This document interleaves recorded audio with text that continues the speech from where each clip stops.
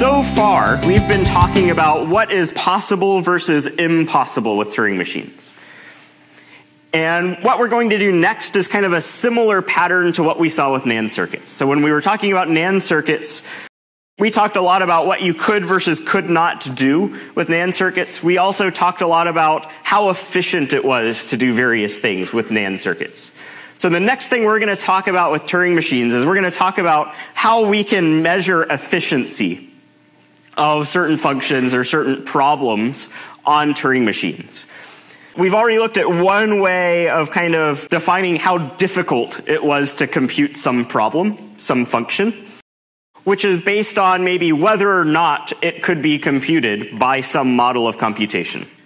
So one way we could ask how difficult is it to compute this function is we could say, can we implement that function using some model of computation? So for instance, I could answer this question of how difficult is f by saying whether or not I could compute f using a NAND circuit. And we mentioned that we can compute f using a NAND circuit if and only if f was a finite function. So we have a nice, clear answer for this NAND circuit thing, a pretty nice, clear answer. We kind of vaguely mentioned something for finite state automata, where we could say, what does it mean if I can compute f using a finite state automaton? We said that vaguely, that meant that it didn't really require any sort of memory to compute. So we briefly mentioned finite state automata and what sorts of things those might be able to compute. And for Turing machines, we kind of gave a more convoluted answer. There wasn't a super tight, precise answer for what could and could not be computed with a Turing machine, but we talked about ways of demonstrating when certain problems were not going to be computable. For instance, if we asked, can the function halt be computed by some Turing machine, we knew the answer to that was no, because we had some sort of paradox. Same with like ATM and Busy Beaver. And we talked about many other things that we couldn't compute with Turing machines because we used some sort of reduction. So we've talked about ways of answering this question of, can this function f be implemented using a computing model? And that's one way we could talk about the difficulty of f. F is so challenging that I needed a Turing machine in order to compute it. I couldn't use just a NAND circuit, for instance. That's one way that we can answer this question. Another way that we could answer this question is, how efficient is that function going to be for such a computing model? What sorts of resources are going to be required by that function in order for us to compute it using, say, the most efficient implementation that we could have? For instance, with NAND circuits, we could ask this question of how many gates were going to be required for that function. So if we wanted to get a little bit more fine-grained about how difficult it is to compute a function, we could ask this question, what is the optimal number of gates that are required in order to compute that function? Or what is the shortest depth of the circuit? Or something like that. We could ask these questions about NAND circuits in order to get an idea for how difficult it was to compute this function. For Turing machines, the next thing we're going to talk about, typically the way that we're going to be measuring the efficiency is using two metrics. The first being time, the second being space. In general, whenever we're looking at the efficiency of computing something, we're always counting. So always efficiency is a count of something. For Turing machines, typically that count is going to be the number of transitions that you had to make inside that Turing machine. So to figure out the running time of some algorithm on a Turing machine, we're going to count the number of transitions that machine might have to make. For space, that's typically going to be the number of cells on the tape that you required. What was the maximum number of cells that you were going to occupy? So whenever we're looking at the efficiency, we're counting something. For Turing machines, it's transitions. For time, today we're going to be exclusively talking about time. When we're looking at the running time for various functions on Turing machines, we're not going to be using some number. The running time is typically not going to be 5. If I say, what's the running time of this algorithm or this Turing machine? Our answer is usually not going to be 5. It's not going to be just a fixed number. It's instead going to be a function.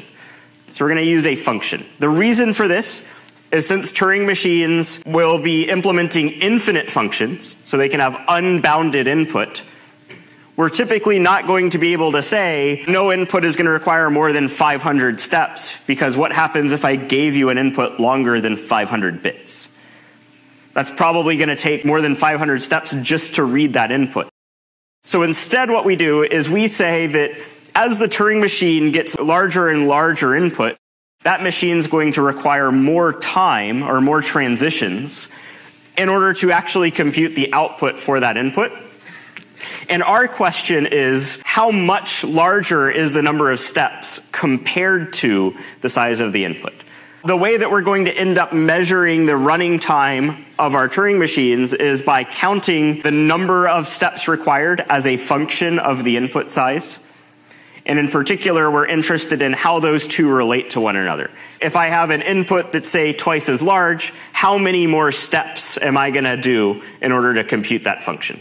So to get a formal definition of this, a formal definition of the running time, here we're going to say that this t of n, which is a function mapping naturals to naturals, that's going to be our running time. This function t of n that takes as input the length of the Turing machine's input and gives as output the number of steps that Turing machine is going to use before it can give the output to the function. And if I had something that I was trying to compute, let's say that I was trying to compute f, we can say that f is computable in t of n time, so long as there exists a Turing machine, such that once I look at large enough n, so this is kind of like with asymptotic notation, I don't care about what happens for small n's, just for sufficiently large input sizes. So such that for every large enough n, if I took an input of length n, an input x that was of length n, I could guarantee that m was going to halt after at most t of n steps before giving the right answer. So this is how we define our running time. We say our running time is t of n, provided that for any input x that's of length n, that machine would run in t of n or fewer steps before giving the right answer. So that is our formal definition of runtime. It's answering this question of what's an upper bound on the number of steps it's going to do before giving an answer in terms of n, the input size. Question? Yeah, so t of n is undefined for Turing machines that don't halt because the output of this function needs to be a natural number, and like infinity or something like that isn't a natural number. Typically, you only are allowed to look at efficiency for Turing machines that do halt. Otherwise, they require, say, infinite resources or something like that. We can talk about complexity classes for our running times as well. So just like for NAND circuits, we could talk about sets of problems based off of how many gates they required in order to implement.